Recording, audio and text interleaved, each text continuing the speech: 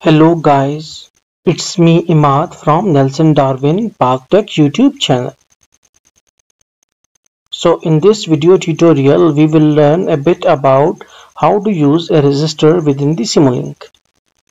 As we know that resistor is a device that used to dissipate energy, that used to drop the voltage and also used to limit the current. So it is a purely passive device. Okay, so now let's start. First go to your view section and click on library browser. Here you need to take resistor. First write resistor here and click on the search mark. Okay, here come to the simscape and right click on this resistor and add block to model untitled. Okay, now this is our resistor. Now we will press Ctrl and plus so that it will zoom a bit. Okay, now we can properly see it.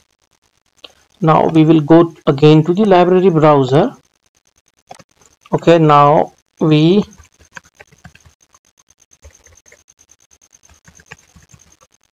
SOUR sources. Now we will take our DC source.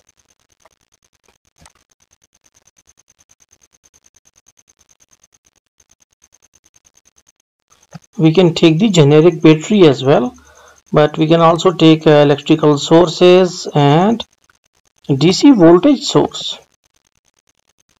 So we will edit it in our model.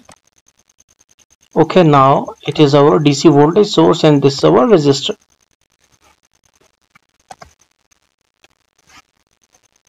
Okay, now what we need to do is to take one display. So again go to library browser and write your display.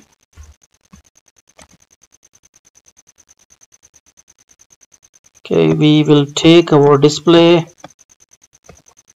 by right click on it and adding it. Okay, so this is our display. We cannot use directly display with the resistor. First we must have to use some blocks. Okay, now we will select resistor by clicking on it and we will copy and paste it. That is by pressing Ctrl V and Ctrl C. Okay, so there are two resistors. We will change the resistance by giving it 100 ohm and this one to 200 ohm. Okay, we can connect them out like this. Okay, we can also copy and paste this display. Drag them a little. Okay, now we will take our voltage sensors. Again go to library browser and write here voltage sensor. So voltage sensor, this is our simscape voltage sensor. We will take two voltage sensor. Okay, now these are the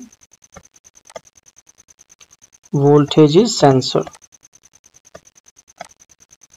Okay, now what they will do, they will sense the voltage and send the sense voltages to the display.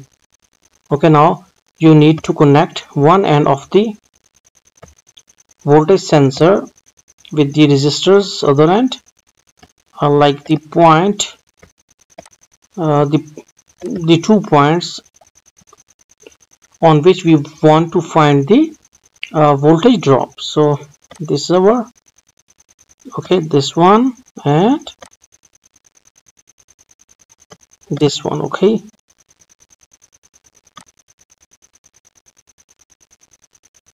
we cannot connect it directly with the display. Okay, but we can connect it like that.